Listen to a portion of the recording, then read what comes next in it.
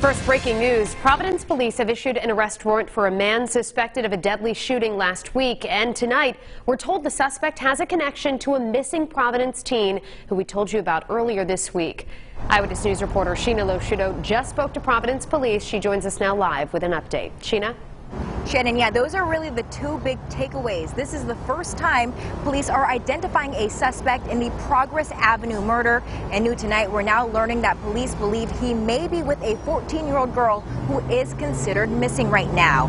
Now, here's a photo of the suspect right here on your screen. This is a picture of the murder suspect, 18-year-old Felix Hernandez-Rosado.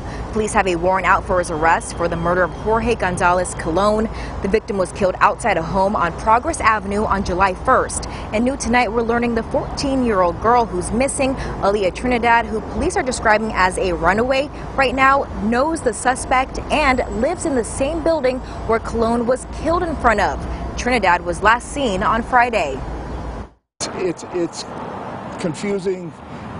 It'll play out, but it's not the time now to put it out there. Please, look out for this suspect. Call us so we can apprehend him. If he's listening, turn yourself in. I don't care what state you're in. We'll find you. So you need to turn yourself in quick.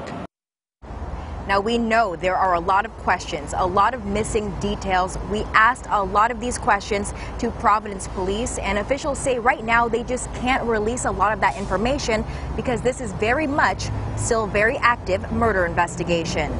We're live in Providence. I'm Sheena Loshudo, Eyewitness News.